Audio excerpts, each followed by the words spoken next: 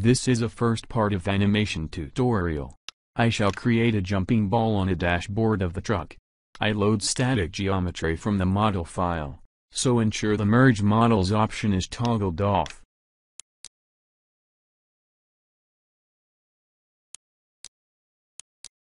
I hide unnecessary objects and load animated model into the same scene.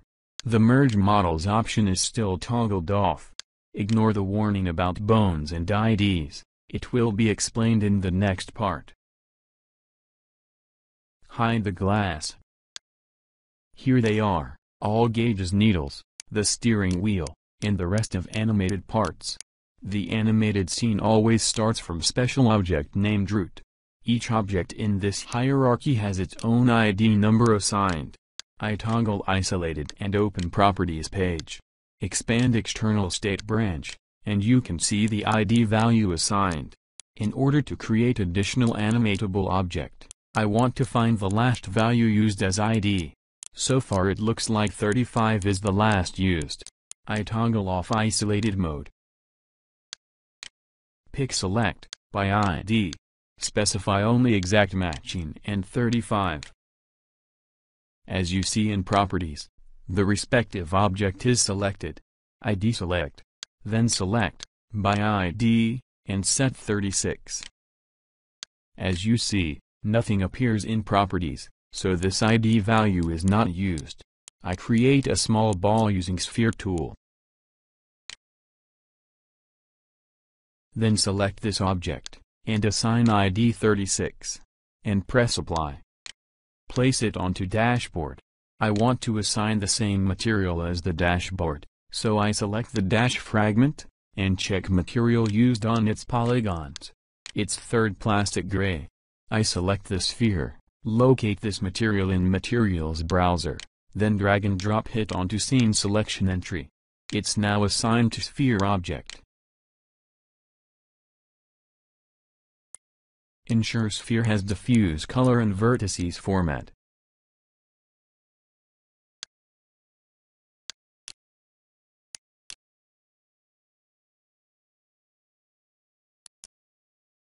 Assign per vertex color paint. Bright gray is preferable.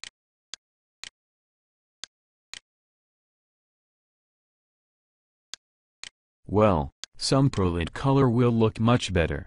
Choose gray color for the light and black for shadows. OK.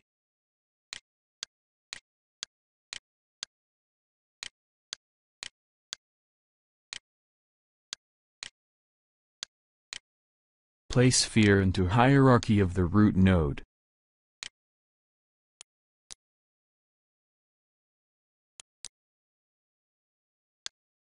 I unhide animation controls, and load steering wheel animation.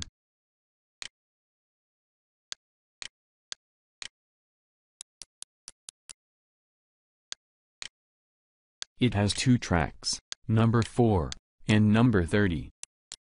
Track number 4 has no animation controls, unaffected object does not animate. Track number 30 has rotation control keys, and will probably animate the steering wheel. I remove animations from editor window and check properties of tracks. As you see, each track has respective ID value assigned. This is the ID of the object the track will control in game. I drag and drop root node onto animation, and pick Match by ID. This will assign objects with ID value onto tracks with the same ID. As you can see, track number 4 controls joint 36. That's because their ID has matched. Here it is. And track number 30 controls joint number 1. Here it is. I put it on Isolated. As you can see, it's the steering wheel object. This animation will have an additional track that will control the sphere.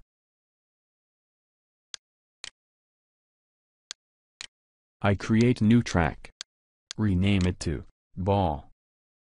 And specify ID 36.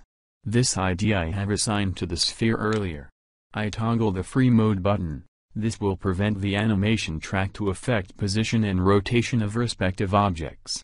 The free mode is usually toggled while creating or adjusting animation. If it's not toggled, you might be unable to move or rotate objects, since these changes will be suppressed by animation track.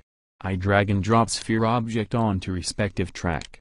As you see, from now on the track controls the sphere object. Put animation into editor window. You can see the old tracks with keyframes, and an empty track for sphere object. I disable old tracks, so they will not get affected while animation for sphere is assigned. Set the time frame to the last keyframe of an old animation, and press the Set Key button. Then set the keyframe at the 0 time. Enable steering wheel animation track. Locate the midpoint of animation, and set current time there. Disable wheel track, and set the key there too. I remove unnecessary tracks from editor. As you see, they are still disabled and not affected during editing. Since no rotation of the ball needed, I toggle it off, and resize position tracks field. I move the sphere on world space vertical axis. That's the highest point of the amplitude. And set it as the keyframe sometime after midpoint, and about the same time before midpoint. The way the amplitude on vertical axis is interpolated. But it will not behave this way in game. I select the full range of keyframes, enable properties, and change interpolation to linear. Right double click to deselect. You can use the move tool to adjust position of keyframe. Then I create additional frames using Set Key button. Then pick Adjust tool, and refine value for vertical axis position. I create a sort of zigzag amplitude, so the ball will raise up and fall down. Disable free mode, and drag the slider to see an animation. The movement up and down does not look like jumping.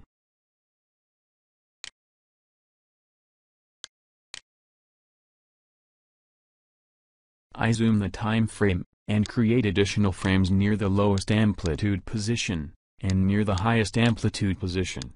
I use double-click on time frame ruler, so the keyframe created at specified time is interpolated to the neighbors.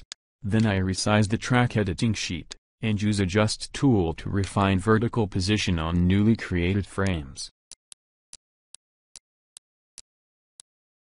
The ball should hang for a longer time next to highest point, and it should come and pass faster at the lowest point. Then do the same on the rest of jumping phases.